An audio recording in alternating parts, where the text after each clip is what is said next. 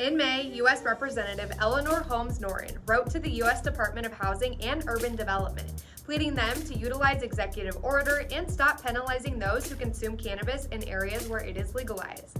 Regardless if they are in accordance with state statute, HUD replied it is compelled to keep refusing federally supported residences to persons who consume cannabis.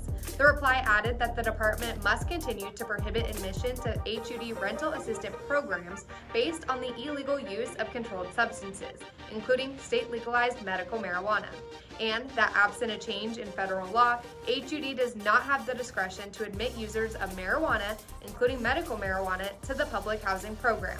Let us know what you think in the comments below and follow to stay up to date on the latest cannabis news.